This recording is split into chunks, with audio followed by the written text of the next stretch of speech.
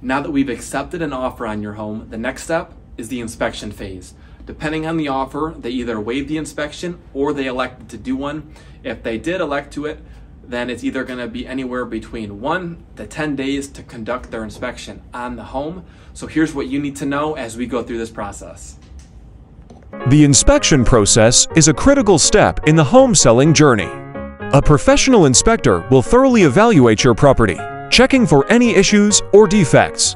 As the seller, you have the option to make any necessary repairs before closing, which can help ensure a smoother transaction. Keep in mind that no home is perfect, and even well-maintained properties may have minor issues.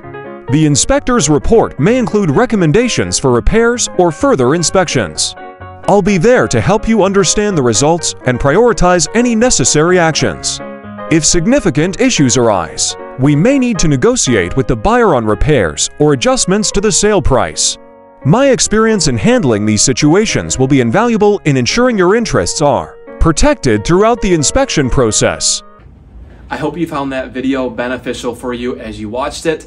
Please continue watching the next video as we go through this process. And remember, when it's time to move, move a mat.